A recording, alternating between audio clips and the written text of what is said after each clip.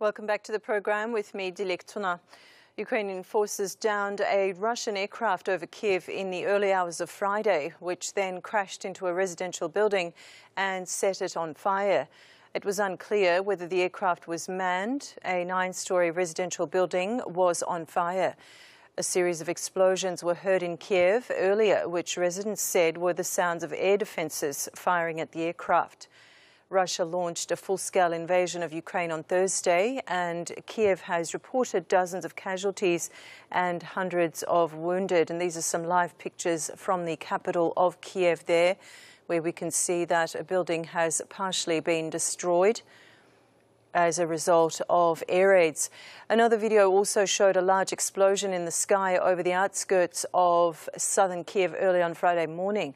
Witnesses filmed fiery debris falling over parts of the city. The videos appeared to show at least 2 surface-to-air missiles being fired from Kyiv before the explosion.